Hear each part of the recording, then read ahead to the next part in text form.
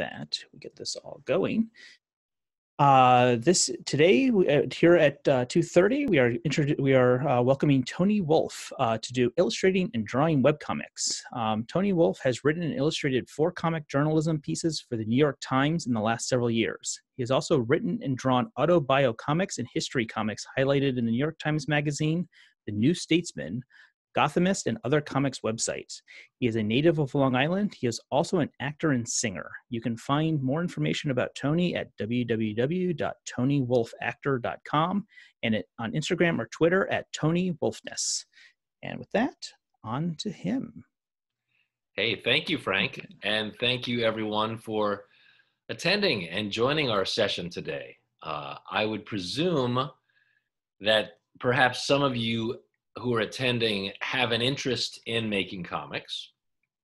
Maybe you are comics readers who always wanted to make your own comic, or maybe you are already starting to draw and write and draw your own stories, crafting your own comic books, and maybe you're just looking for tips.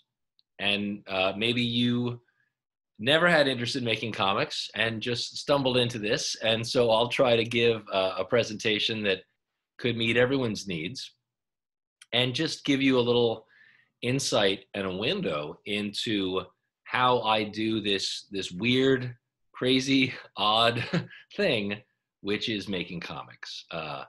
I can tell you that I am a lifelong comic book reader.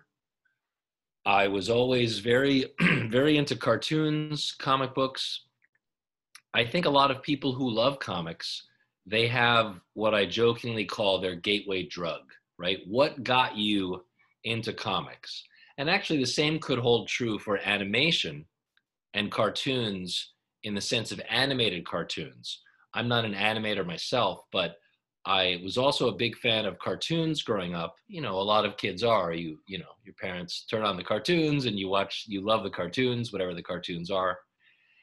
And I think that reading comics and comic books as a kid and also watching cartoons, because they are all drawings, they are all visual, they are cartoony, most animated series. It just really impressed upon me the language, the visual language of comics. And I think for me, my first gateway comics were definitely Peanuts, Charlie Brown. You know, we're going very young now in terms of what were you reading when you were quite small in terms of comics. Probably Garfield for me because I'm older, so I'm going to access some 1980s comics and cartoons. And I think Archie was definitely, you know, Archie digests. They used to be on sale as sort of an impulse item in supermarkets. And I would go shopping with my mother. She would take me when I was quite small to the supermarket. And it was, oh, well, here's something to keep the kid occupied. DC Comics and Marvel back then also did publish very small digest size collections of their superhero comic books. So I remember my mother bought for me a very small digest-sized collection of Spider-Man's first 8 issues, the Stan Lee and Steve Ditko Spider-Man. I was given, you know, a collection of some DC comics, Superman, Legion of Superheroes.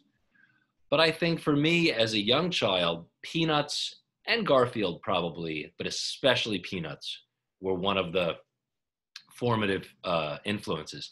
And then as I got older, I really started getting into superhero comics, of course. And then as a teenager, I began to discover what I would call the indie comics, you know, like indie film, the more independent comics, which usually were not about superheroes, but sometimes they were.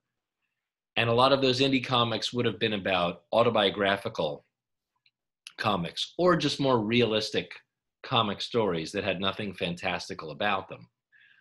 I started drawing from a very young age. I think one trait of illustrators, and I'm also an actor, right? So there's a double obsessiveness there.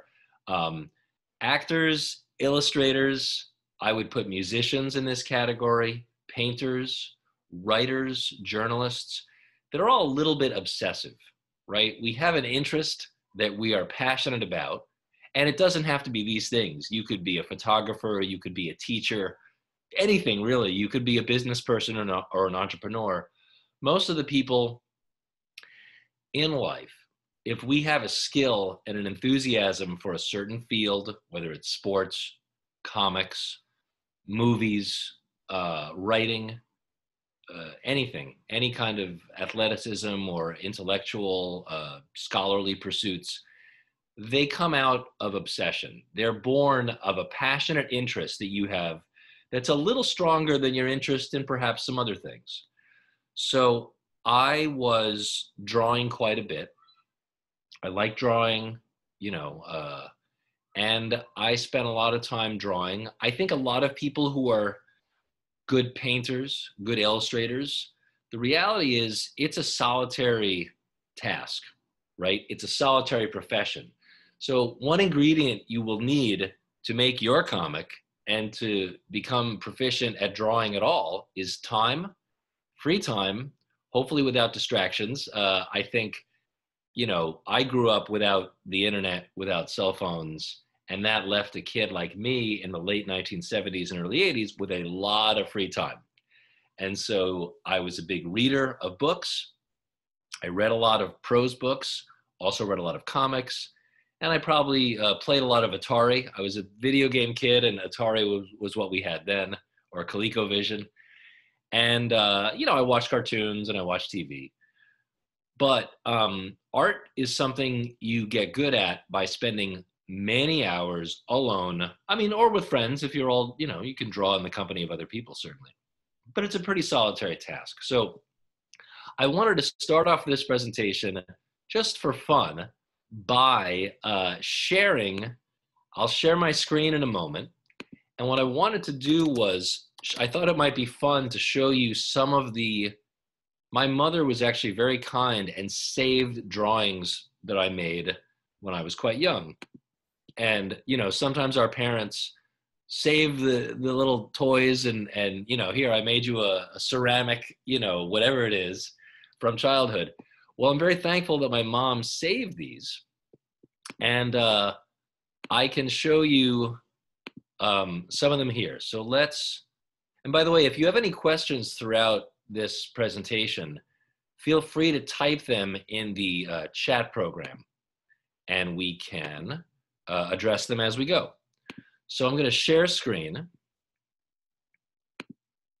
And again, thank you for coming here today.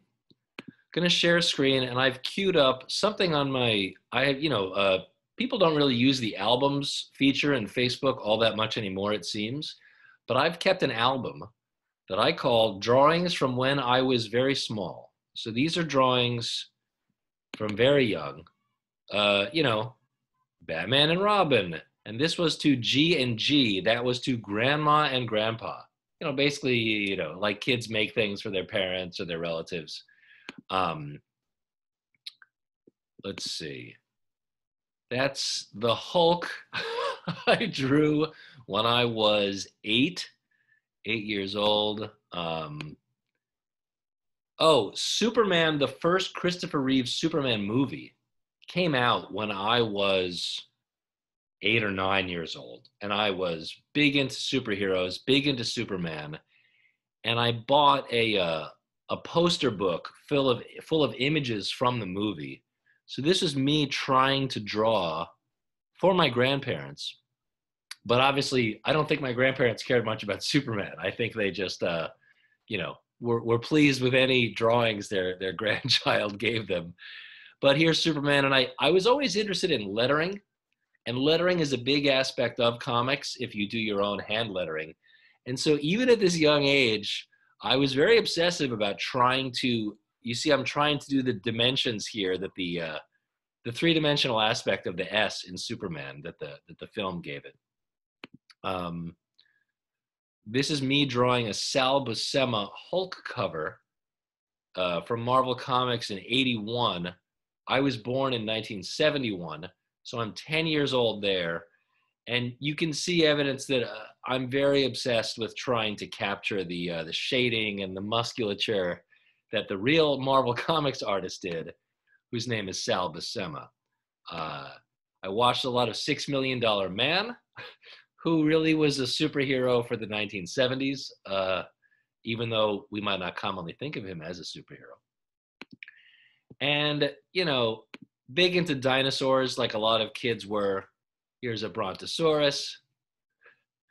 And I'm working on my lettering, as you can see. I probably misspelled some things. The ankylosaurus, I gave him a little bit of a human face. R2-D2, because I was an enormous, and still am, Star Wars fan. So that's my probably 9-year-old attempt to draw R2-D2. King Kong. I was a big fan of King Kong, and there's a King Kong movie some of you may have heard of called it's not a King Kong movie, it's sort of a King Kong ripoff, but there's a film called Mighty Joe Young, which is basically a King Kong ripoff, and I was fascinated with this movie. So he's another giant gorilla, just like King Kong. He's unrelated to King Kong, he's not King Kong's son, he's just a ripoff, and I thought that movie was as cool as King Kong. I actually made, when I was 8 years old, I guess, my own King Kong comic book, which you can see I clumsily taped together. See, the great thing about comics, as this presentation is about making comics, there's nothing to stop you from making a comic, like right now. You don't need to be published by Marvel or DC to make a comic. Anytime you sit down and draw a comic with a pen and a piece of paper or a pencil, you've made a comic. Brian Bendis, who's very successful comic book writer, he's written for Marvel and DC, the Avengers, Spider-Man, Daredevil, and now he's writing Superman. He has a famous quote, which I want to share. And Bendis's quote is, if you want to break into comics, all you have to do is make a comic. There, you've made it, you've broken into comics.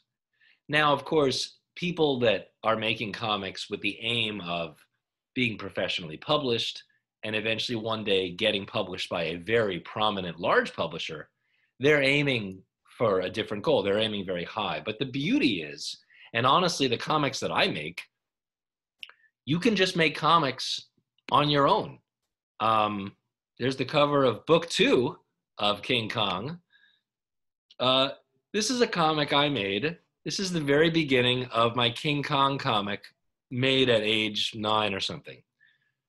One of the great things about comics, you don't have to be a good artist, quote, quote. There is a webcomic called The Oatmeal, which is massively successful, and I believe the creator lives solely on the income from The Oatmeal. And that comic is mostly stick figures. Is any of you familiar with The Oatmeal? Anyone here in our chat? Oh, sorry, I just screwed up the screen share there.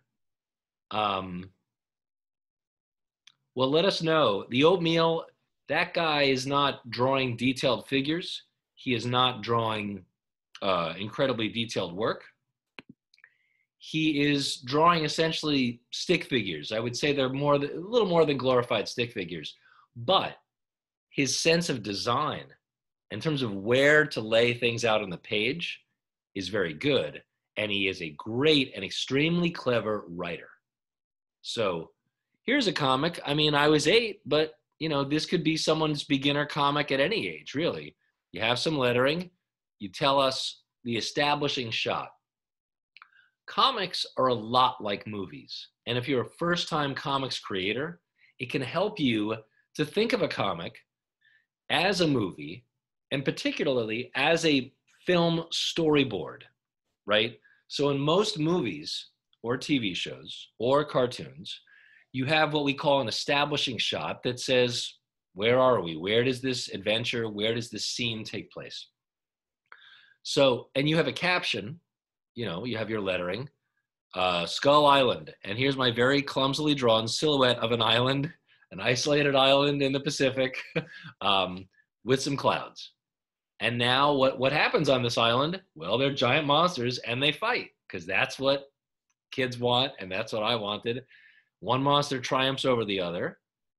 Here's some use of sound effects as the monsters are roaring. And now in the next panel, I'm changing locations like a film or TV would. And now we're in New York City somewhere. And there's some scientists that are going to, they're issuing orders that a bunch of scientists are getting into their, plane or hovercraft vehicle, whatever this thing I've drawn is. And they want to explore Skull Island. So Skull Island has obviously come into the awareness of, some scientists that are curious about it. So comics really are simply, this is a larger page here. Here's another page. You could just start off by drawing a bunch of squares. And we call these panels. Each little square that tells a brief scene in a comic is called a panel. And you can fit as many or as few panels onto a page as you wish. And it's just telling the story. Now, the main thing for comics in general, and soon I'll take us away from my childhood drawings and onto some professional drawings. I tried to draw here. This is King Kong versus Godzilla, by the way, because we all love to see them fight. So here's King Kong picking up an unconscious or dazed Godzilla and throwing him very far. He can throw him very far because he is super strong. He is King Kong. So did I choose great camera angles here as a kid? No, but it does convey that he's picking up an unconscious Godzilla and that he's throwing him, right? I'm using the real life effect that when something is far away, like a plane high in the air, it is very small, right? So, and I've got the arms extended to show that he's throwing Godzilla. He's telling Godzilla to take a hike. Here's a Star Trek parody I did because I watched a lot of Dr. Demento and watched a lot of Star Trek. And I read a lot of Mad Magazine and Weird Al Yankovic songs, listened to. So here's my, Star Trek parody, Star Blek, 1979. So I was 8 years old then too. I think this is one of my youngest drawings. I was maybe 5 or 6 and I'm drawing Spider-Man and I'm trying very hard to adhere to the colors. Misspelled Loch Ness Monster, but I've always loved monsters like the Loch Ness Monster. Yeah. Oh, this is a very young, I'm probably 5 there, drawing Spider-Man at age 5. So let's bring you to some other drawings that are more recent. I did a comic recently for the New York Times, which I'd been working on for quite a while. And every comic that you make will begin with a layout, what comic artists also call a thumbnail. Thumbnail is just another word for a layout. And all a layout means is that you are scribbling things on a piece of paper, planning out what your comic might look like, in advance before you begin to draw it in like final form. So when I started this comic, I didn't know what the rest of the comic would be, but it's a realistic comic. It's a real story. And it's about a beloved pizzeria in my neighborhood, which was in Greenpoint, Brooklyn at the time. And all I knew, I had this image. Comics, like movies or a lot of other things like painting, it all starts with imagination. It all starts with an image that pops into your head that if you're an artist, you might want, you're like, ooh, I want to draw that. I just got this idea. I see it in my head or something close to it. I feel like I want to draw that rather than just let it live in my head and not bring it to fruition. So all I knew is that I wanted to start with an establishing shot, a front-on camera angle of the pizzeria as it appeared if you were standing in the center of the street or if you were standing at the edge of the sidewalk. And when I make my comics, I don't really write a script. You can write a script like a movie script first, right? To write out your comic in prose only, in lettering only. But it helps me because you only have a certain limited amount of space on the page for your comic.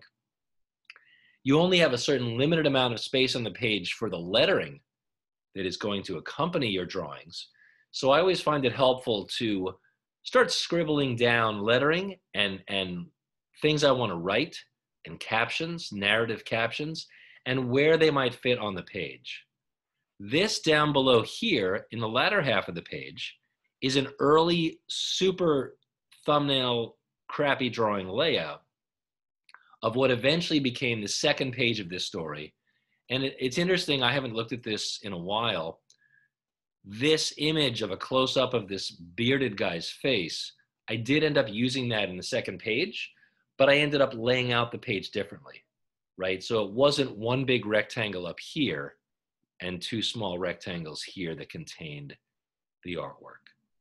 I can show you, let's show you real quickly. So if you look at this, you see this first page here and this second page here.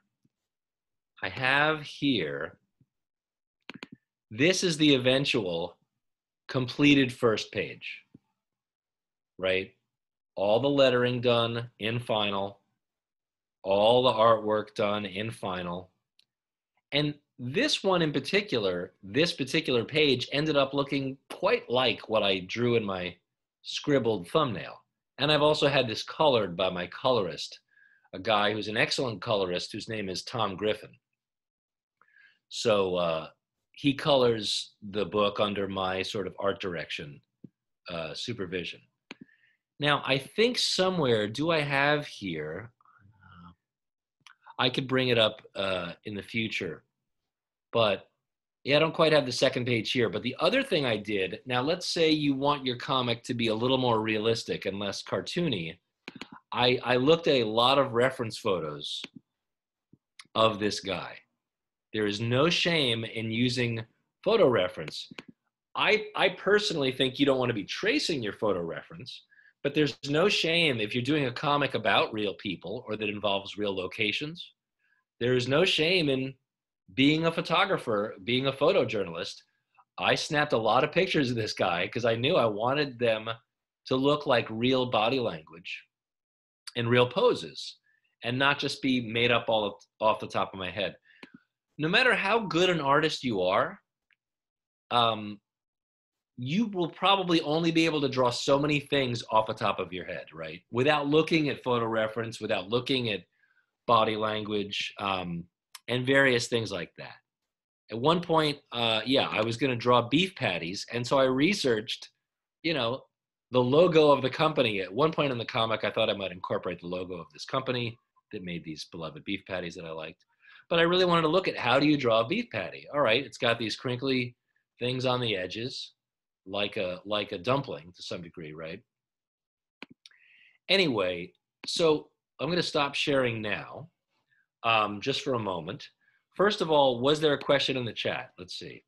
Thank you, right? The oatmeal.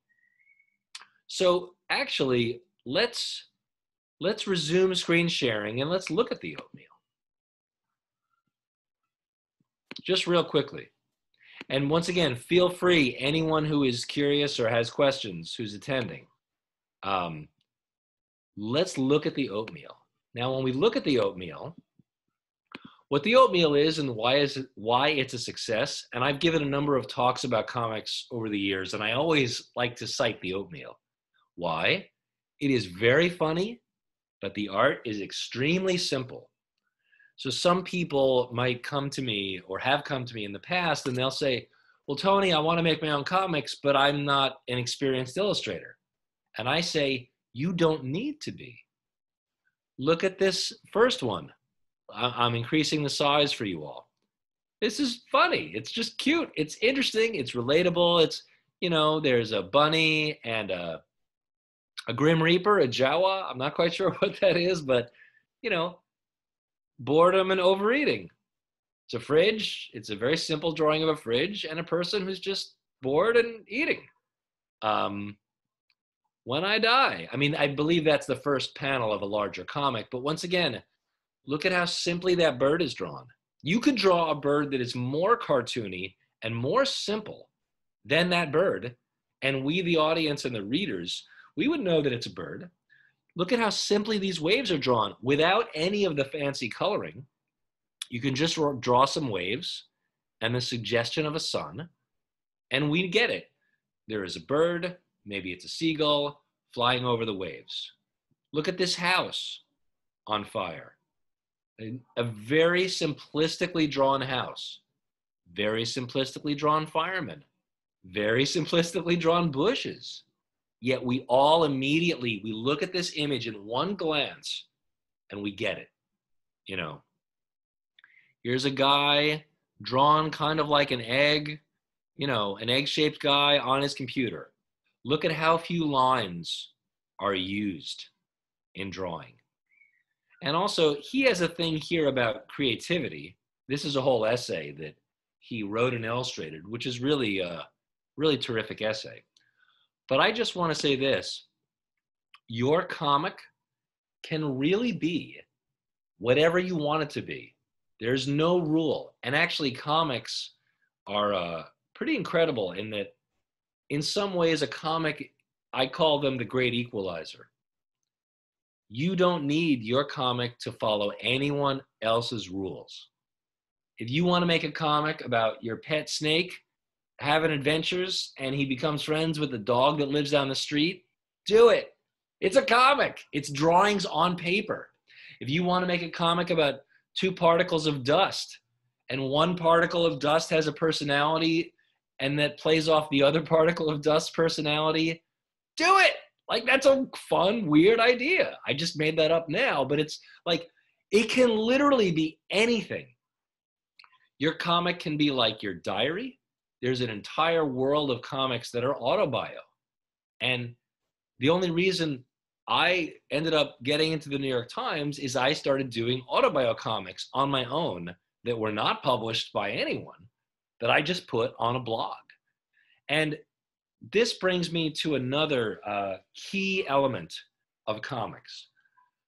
The world of comics today and webcomics is radically different than when I was younger. When I was younger, the only way to get your comic published was a real big deal publisher somehow taking notice of you and publishing your book. But now with the internet, as you know, anyone can make a webcomic. Anyone. And I was a comic book fan and I knew people who worked at comic book stores, but I didn't have any contacts really among professionals.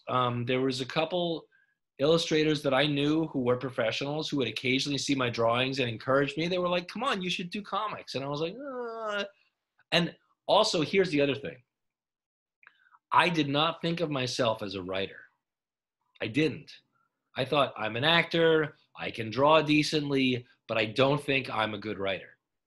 And many years worth of friends said to me, you write essays okay, and you like language and your emails are way too long. You're obviously like writing. I'm very verbose, as you can tell, and I write a lot of emails and, I can dash off 8 paragraphs in 12 minutes. So they said, you can write. And they really pushed me. They said, don't give up on yourself. I know it might sound cheesy or cliche, and eventually I said, well, if I'm not a fiction writer, if I'm not going to write fiction at this time, because I don't have any ideas that I thought were worth doing, there is that whole world of autobio comics, where you just make comics about your life. And I began to say to myself, well, maybe I could just write comics about my life.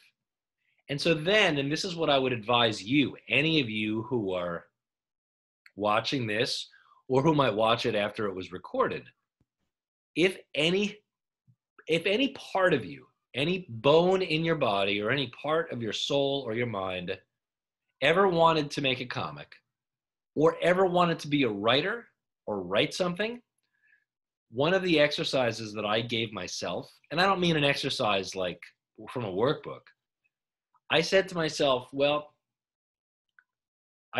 a lot of stories that happen to us in our lives might not be interesting, right? But I thought to myself, what are the funny stories from my life? And they don't have to be funny. They could be touching or serious. What are the anecdotes from my life that when I've told them at a party, people really seem to be like, ooh, that one was interesting. Like the other 6 stories you told, Tony, were sort of boring, and we could joke about that. And yes, I know they're boring. But what are the few, because we all have stories that we tell, right, to our friends, at a party. And sometimes, because we're human beings, we might return to telling the same stories over and over to different people over time. Like, we have our favorite stories. Oh, this crazy thing happened to me 8 years ago. This guy came up to me in a clown costume, and he said this thing to me, and then I ended up, going to a party that he was a clown at. It was all very spontaneous and weird, and that didn't happen to me. But all of you who are listening to this or watching this, you all have some interesting stories, real life interesting stories that happened to you, right? So what if you took the one that people in your life that have consistently found the most interesting? What if you took your top 2 stories and made each of those a comic? Each of those could be a comic book. And I want to say this, your comic could be short. Your comic could be a short story. It could be 2 pages. It could be 1 page. It could be 5 or 4 pages. They don't need to be long. And actually, look, I don't work for Marvel or DC, but I've been published by, a couple newspapers, not consistently. It's not like I'm some big deal person, but I made a lot of short stories. And eventually, those stories started resonating with people. And now I am a comic guy, although it's so funny. Sometimes I'm sort of like, really? Am I a comics? Like, did I make these? Like, I don't, it feels a little surreal. But the point is, they can be short. The first comics that I did I did a 5-page one, then I did a 6-page one. Since then, I've done like a lot of 2-page stories. They don't have to be long. When I first started out, I thought, oh, it's got to be 24 pages like a Marvel comic. It's got to be 24 pages like a DC comic that you would pick up at the store or at the 7-Eleven. It doesn't. And a lot of that is because of webcomics. Your comic can be any length you want. It can be about anything you want. It can be in any format you want. It can be in color. It can be in black and white. You can do digital lettering or hand lettering. And it can be literally about anything you imagine. Real, fake, fiction, crazy, surreal, unicorns, David Lynch, Twin Peaks, like David Lynch, Fox Mulder fan fiction, Twin Peaks level insanity, that very surreal TV show, Twin Peaks, if you're familiar with it. There's a comics creator who said, comics are infinite. They're infinite. It can be, and your page, by the way, remember how I said they're broken up into panels? Your page, you can do those panels however you want. This is a little sample. Here's one sample, right? Panel 1, a big one, makes a splash. Sometimes it's called a splash page or a splash image. And then your story goes, panel 2, panel 3, panel 4. Your page can look like that, right? And then you put your drawings and your lettering inside. Or it could be this. It could be like a newspaper cartoon strip where it's 4 things horizontally. And I'm doing this backwards, of course, because it's the screen. 1, 2, 3, 4. Now, one thing I wanted to say, not all of your panels need to have borders. We call this rectangle, we call that a border. It is a border to a panel, so we call it a panel border. But sometimes it's kind of cool to change it up and do a panel where the characters are there and your background is there, but there's no border. And what that does psychologically is it gives that panel a sense of breathing more. And it might contribute to the tone. Oh, it's upside down? Did I screw that up? Oh, hey! Tony does not know Zoom so well. Thank you, Michael. I love it. 1, 2, 3, 4. And wait, was my other one upside down too? No, that looks sort of right. Okay. Right? I scribbled a little thing. Thank you.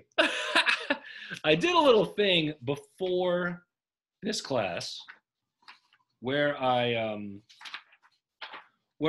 drew this panel real simple, right? This is a panel that I scribbled. Let's see if it's coming through. Can you see that? Does it look as pixelated as it does for me? I don't know. It's a guy sitting at a desk. One version of it has a panel border, right? And the other one doesn't. And I think, I mean, this is all very arbitrary, right? Because it's the arts, it's artsy, it is all arbitrary, and that's part of the beauty of it. But I think that second panel, I would submit to you, I would submit to the court, I would submit to you that the second panel has a different tone to it, a slightly different emotional tone, even though there is no dialogue, even though there is no lettering at all, there's no narrative caption. The second one, because there is no border, it almost feels maybe a little more melancholy than the first panel. It almost feels a little more open-ended and open to interpretation, because it literally does not, it is open-ended literally and metaphorically. It has no border. And maybe you might envision that character sort of having a more airy or thoughtful or contemplative disposition and emotional state. So I just wanted to show that as an example. Your panels and the way you shape them, that has a tremendous impact on the emotional tone of your story and what the subconscious elements of your artwork and your layouts convey.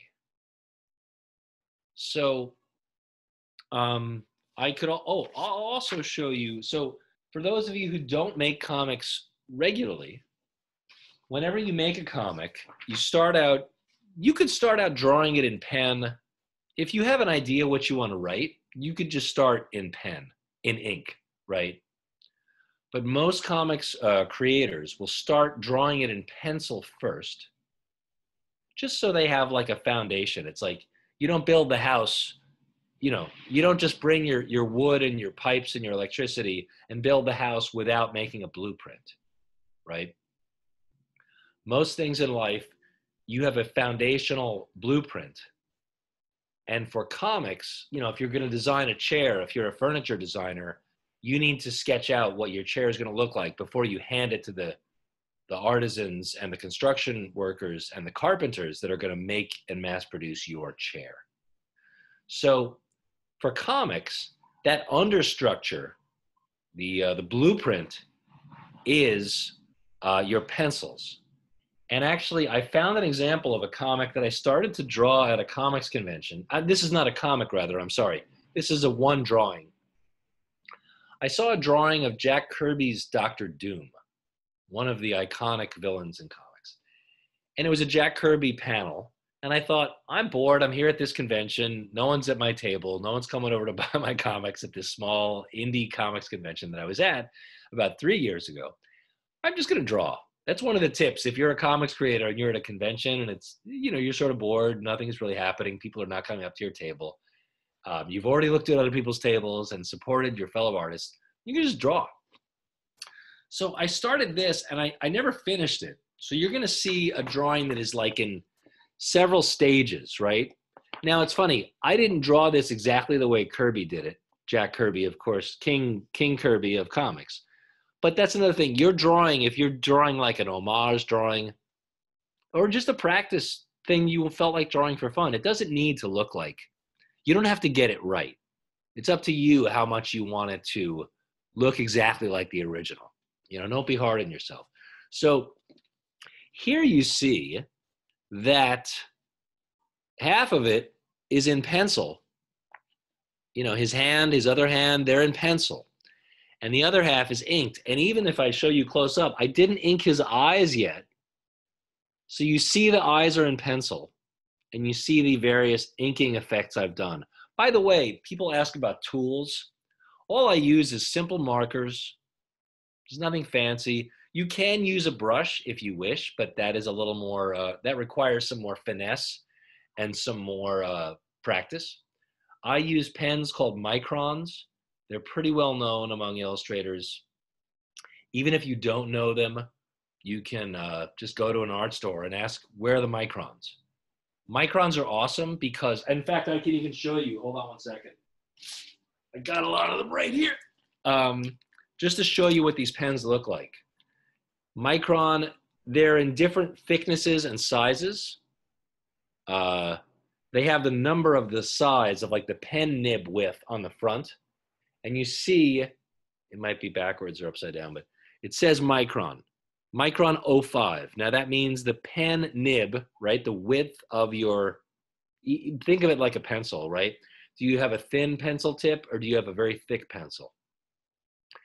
5 is good for lettering and good for like medium thickness outlines and stuff. And you know, I just got a bunch of these pens. So I'm not using any expensive or fancy. Every comic I did for the New York Times was drawn with regular boring old pencils and these microns.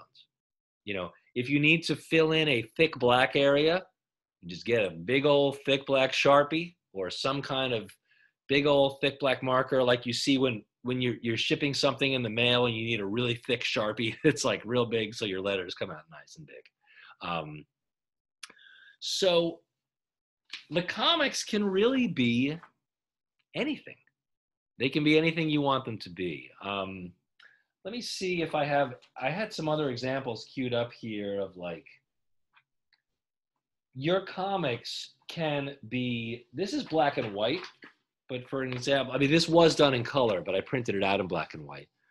This was from a comic I did about Batman and Robin when readers voted to kill Robin in the Batman comics. And this is just, I realized I could bring this up on the screen too, but somehow it's more fun for me to show it to you. You know, it's 3 panels with a narrative caption. And I did a trick here where the narrative caption is, you notice how the narrative caption is extended over all 3 panels. And I did that as a kind of a subconscious effect to let you know that the narrative caption would almost function like a voiceover of a documentary. That the ideas expressed in that narrative caption at the top were like an umbrella narrative caption. And what I mean is, those would narrate all 3 panels simultaneously. And therefore, the information in each panel contained under that caption were like thematically, you know, under the heading of that narrative caption. And also, forget comics, let's be honest. Sometimes drawing is just fun. Sometimes you just want to draw things because you want to draw them, because they're fun. It doesn't have to tell a story. Sometimes you build up your practice as an illustrator through just drawing. And to be honest, anything you are genuinely inspired to draw is worth drawing. And I'll say that again. Anything you are excited about drawing is worth drawing. And I'll also be very honest. Sometimes I'm not always in the mood to draw. Sometimes I'm tired. I just want to veg out and watch movies and binge on TV shows. But there is an element where if we're moderately serious about drawing, even if we don't want to be professional, right? Even if you just want to improve your skills to draw, it does require practice, right? I used to play piano a little bit. I play piano a tiny bit now, but my skills have gotten very rusty because I haven't played piano in 10 years. So I force myself to draw at least every 3 or 4 days, sometimes more than that. But if I have gone 4 days or 5 days without drawing, I sort of like jokingly sort of slap myself on the wrist and I say, hey, it's time to draw. And the way I motivate myself is I draw stuff for fun. Doesn't have to be a story. Doesn't have to be something I'm going to pitch to the New York Times or any blog or anything. One time a bunch of years ago, I drew Godzilla just because I wanted to draw Godzilla. I Googled a bunch of pictures of Godzilla. I found an image of him that I liked, that I didn't think was like a cliche. You know, there's a lot of Godzilla pictures that we've seen a million times. I try to find the less overplayed song photos, if that makes sense. And I just drew Godzilla. And I thought, you know what? I was trying to play with like a graphic design background. What if he had these totally unrealistic, like, we call these emphasis lines in comics. Like they look like a visual shock, right? I don't mean that there's lightning hitting Godzilla, although you could interpret it that way. I just mean it's sort of a visual emphasis line that is not supposed to be realistic. And I just wanted them to be big and clunky and like very graphic design influenced. So I drew Godzilla. Like it just made me happy to draw Godzilla. You know, like there's a restaurant that was in my neighborhood in Brooklyn that I loved, a French restaurant called Sauvage. Like it's savage, but it's French, Sauvage. And I also was trying to show some editors at magazines that I could draw like just illustrations that were not comics, right? Like magazine illustration. And I was hoping that maybe some fancy food magazines might hire me to draw for them. It has not happened yet, but so I had photos of this restaurant that I took myself, and I just drew the photo. I sent it to them. I think they might have put it on their Instagram, like it's fan art of their restaurant. But I just wanted to give myself the challenge of drawing this restaurant. It's not a comic. It's not a sequential image, right? I just felt like drawing, drawing a restaurant. The reality is drawing, look, it's work, but it also should be fun. You know, musicians who are successful musicians, it's fun for them. I'm also an actor. It's fun for me to act.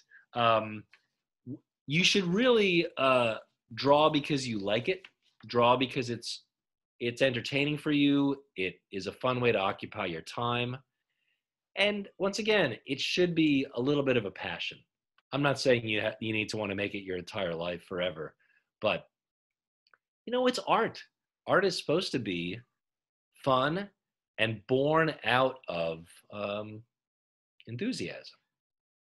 So I've blathered on for quite a while. Anyone have questions or thoughts? Or I mean, I can go on to other topics for a little bit longer, but I'm just curious. Anyone here, make comics or have questions about comics?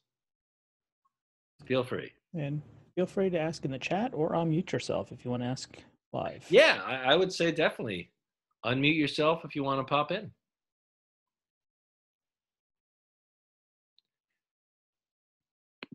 And Michael, thank you for attending. Michael is a friend through the interwebs. I appreciate it, Michael, and I thank you for clarifying, Michael, earlier that my thing was upside down. That was very helpful, actually, because I had no idea it was upside down. I ended up doing some sort of like storyboards for some advertising agencies, like advertising agencies pitches. This was a weird. Well, they were like, we want to draw like, can you draw like superhero kind of hands? And they're each shooting a laser, and each laser represents like a concept. Like one laser is design, and one laser is ideas, and one laser is measurement. Okay, sure, you're paying me to draw. So it's just fun to draw like the weird explosion of ideas at the top. And I will say this, when I write my own comics and illustrate my own comics, you try to, at least I try to, look, it is true, sometimes you can really defeat yourself, right? Sometimes you can get depressed and say, why do a comic? Why tell a story? It's all been done before. What do I have to do what could I contribute that would be special, right? All these people, they're better than me. They've been doing this longer than me. I'm not a writer. I still have to like pinch myself and be like, I am a writer. I have to force myself to say I am a writer because I didn't think I was. I knew I could write essays passably, but I thought comics are not essays. It needs to be a story. So basically I try to turn a weakness into a strength my first few comics, they are kind of essays. They are they're like diary entries. They're like reflections. Um, and most filmmakers, I would draw this analogy. Most filmmakers are influenced by the films they love. Most novelists are influenced by the writers they love. I was influenced by the writing and the comics that I love. So I thought, I like comics that are kind of reflective. And my comics are kind of like my train of thought.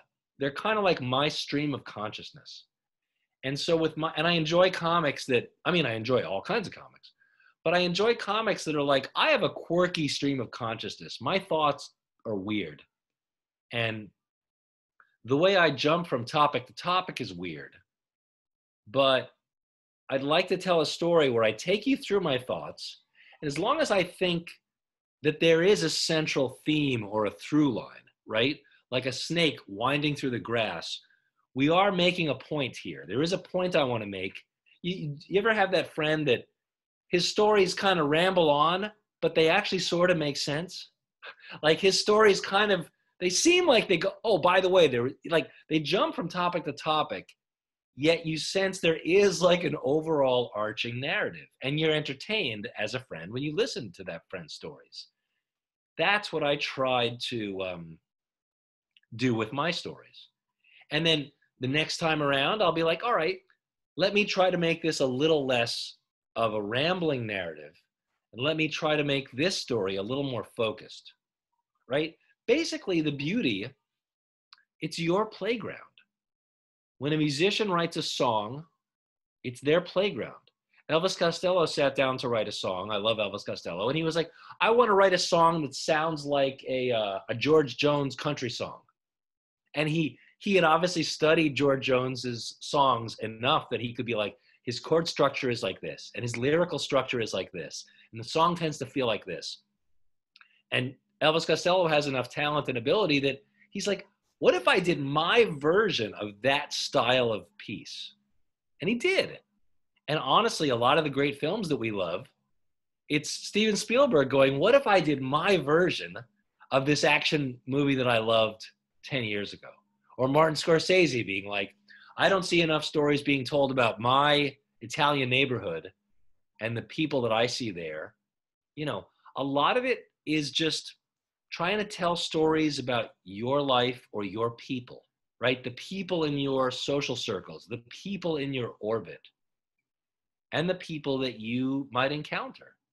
And another thing that I always try to focus on, if you see that you have an idea for a story and you think the people or the populations that story are about, if you don't think you see stories about them very often, that's a good indicator that you should tell that story, right? Or I did a comic about the McRib. I'm like, this is a dumb idea. I know it's silly. I know it's dumb. It is dumb with a capital D. But I freaking love the McRib. And I have a whole story that I like to tell people at parties about my undying passion for the McRib. And it might have been my girlfriend that was like, what if you make that into a comic? And I was like, oh, it actually could be a comic. I mean, it's silly, it's dumb, but there's no doubt that I've never seen a comic about the McRib before. So it's sort of like, you know, sometimes a hit song becomes a hit song because it's about a topic that hasn't been beaten to death. Or if it is a love song, a genre that has been well covered, it has a new angle on the love song and it spins that tale in a different way, right? So your job as a storyteller, if you choose to accept it, as the old Mission Impossible thing went, is, look, we've all heard there's only 7 stories, or there's only a few plots. Fine, sure. But it's your challenge and it's your exciting creative risk if you want to dive into that pool. You can always put a new spin on that story. You can always tell that story and then it twists a little bit. Or maybe it doesn't twist at all, but the way you tell it and your individual voice as a storyteller, the way you lay it out, the way you write it, the tone with which you write it matters a lot. It's infinite. It's endless. I still read tons of autobiographics from people both famous and obscure, and they're so good and they're so exciting. You know, there's a lot of friends and acquaintances and strangers I know who are parents, right? They have young children and they make comics. And even though they could say to themselves, oh, there's too many comics, there's too many jokes about parents and all the problems and challenges of having kids and parents and the funny things kids say and the funny things parents say. That doesn't stop them though, because they know that they have unique things to contribute. A lot of it is just taking a leap of faith that you have a unique voice. Everyone who's here, I see Dwan, Chandramuli, Michael, Wael. You have life experiences that I don't know about, that I haven't heard about, and maybe it's time for you to tell them. And even if your comic is stick figures, if you think the writing is either interesting, touching, clever, poignant, amusing, educational, teaches people about something they don't know about. I did that comic about the McRib, and this other comic I did, which ended up in the New York Times, about the Tartufo, which is this Italian ice cream. These were just obscure, weird things. And I thought, I want to make the definitive history of this weird topic. So even if it was some obscure comic that just was on a small blog or something, someone on the planet, the great thing about the internet is someone on the planet's going to discover your thing. Even if it's on a small blog, someone on the planet can discover your thing, right? Through social media or whatever, and be like, oh, there's an Instagram account.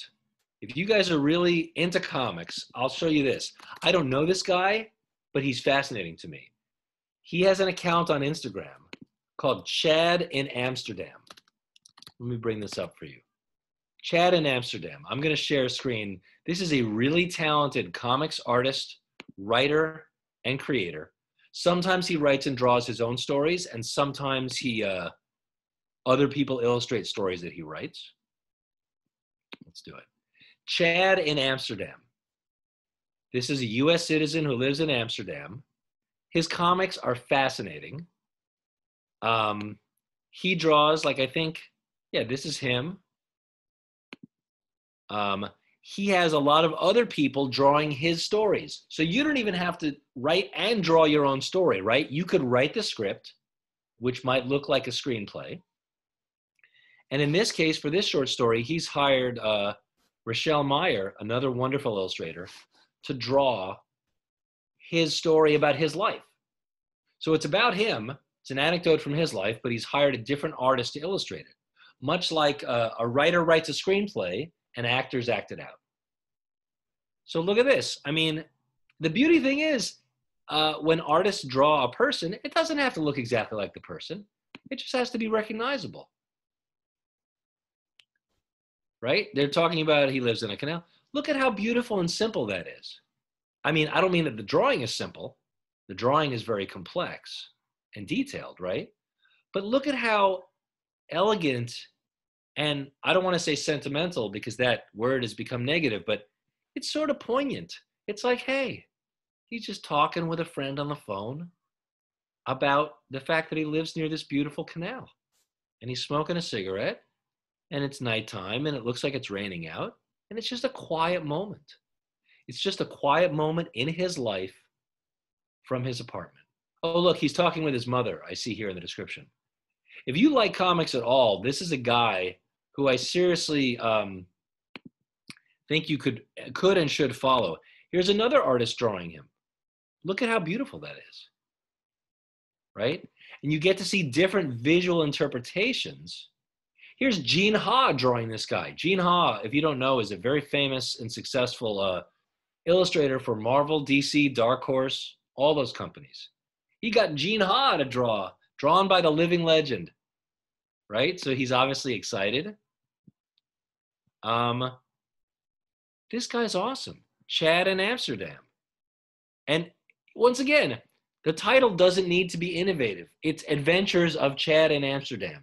And I'm not denigrating his title. I simply mean you don't have to come up with some snappy title even. Look, it's just stories. I could write a book called I Live in Hoboken Now. I could write a book called Tony in Hoboken. Oh, those are pins, I see. But you know what I mean? It's like, look at hold on, look at this story. Look at how simple that art is. And look, he's doing the accent of the character. He's doing the accent of the character. We tow bikes from all over the city to here. They are housed by what part of the city they come from, right? So isn't that, he's using another great storytelling technique, which is that if your character speaks in an accent, you can spell it out phonetically. And look, this is a good comedic moment. Over there, who's over there? West there, here's the centrum. It's 4 panels. I'm just doing the voices here, but it's 4 panels in a row of just a guy going, look over there, and over there's some other stuff, and look over there, and there's some other stuff over there, and there's this, like, that's freaking hilarious, and it's genius. And it's not just funny, it's also real. You know, people talk, and people talk like that. And one of the greatest lessons that I take from that is sometimes stories can just be simple, realistic, everyday stuff. Like, look at this. Just a conversation. Your comic can be anything. It can be goofy. It can be crazy. There's another artist, Siobhan Gallagher. Now, she's a big New Yorker cartoonist. She does all this stuff. Look at this. I look at her stuff every day. She's a genius. Depression Bear. It's the Care Bears. It's not even a sequential comic. It doesn't need to be. It's just a funny, you know. This is a story in one image. We should totally hang out sometime. Definitely. The end.